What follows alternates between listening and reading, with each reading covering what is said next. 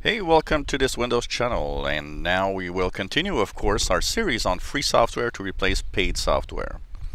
As you all know, not everybody is eligible for the free upgrade to Windows 10, first of all. Also, you might have an old computer lying around that you would like to use with an operating system, but don't want to pay for Windows. And of course, after July 29th, whatever operating system you're using, maybe you'll want to move on, but you don't want to have to pay for Windows. Well, the free alternative to Windows is Linux. And I will actually show you here three versions of Linux, or three what we call distributions of Linux. Linux is the underlying system. So this is the basics shared by all of these three distributions that I will show you. And what they have different is that the distribution of Linux has on top of it a different style, if you want. It has on top of it a different way of working, so it goes into different paths basically. I will show you three operating systems for a computer that you might have at home that you don't want to pay for Windows, but that you want to have working, that could go on the internet and do basically pretty much everything you want. And these distributions are actually quite amazing. First one, probably the most popular, Ubuntu. Ubuntu is a distribution of Linux. Of course, that's very popular.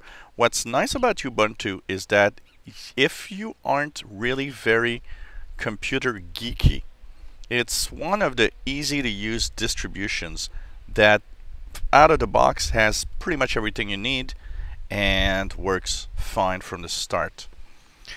The second distribution I want to show you is Linux Mint, which is also another nice distribution.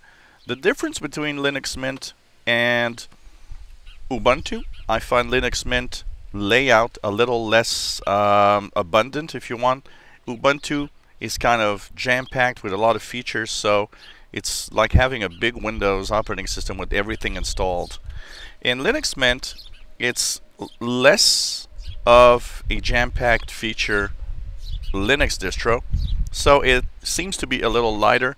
It seems to be kind of less of a stress to use when you look at all the features, but it still packs pretty much everything you need to have it working well, and it's a nice distribution also. And finally, we have Elementary OS. You want to have something very simple with no extra flaws, not flaws, but no extra software, no extra things that you just will never use.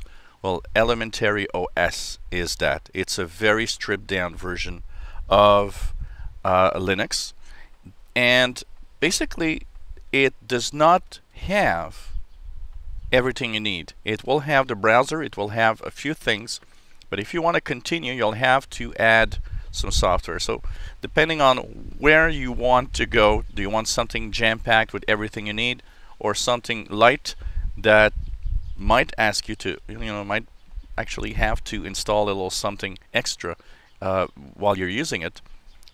Just choose your distro. Now, how do you use these? What's cool, first of all three distributions give you the possibility to run them without altering, without changing anything to your computer. So you download the image file and you create a DVD with it, or you can use a piece of software from Pendrive Linux, which is the universal USB installer. And what it does, it will create a bootable USB drive with one of your favorite distributions. What's cool is that because you don't have to install it, you can actually use it, see if it works well, first of all, before you spend all the time installing it on your computer. And also, what's really cool is you can download all three of them and try them out one after the other. And the one you like, you start the install and you install it on the hard drive of your computer. So that's free alternative to Windows, Linux distributions, and here are the three, and there's many more, and of course some people will have favorites. Maybe somebody will post, oh, I like this one better, I like this one better. I think we all have our favorites. I do like Linux Mint a lot. I do like Elementary OS a lot for its simplicity and the fact that it's not bloated with everything. But all versions are, in general, quite good, but they have different way of operating. Often the graphic user interface is different from one to the other.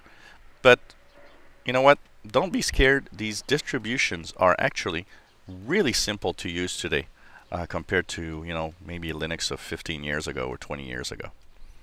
If you enjoy my videos, please subscribe to my channel. You'll be informed when new videos are online. Give us thumbs up if you like the videos. And the distro links will all be in the description below the video, so you can check out the one you want, or just download all of them and try them out before you install. Thank you for watching. Hope you enjoyed this series on free software alternatives.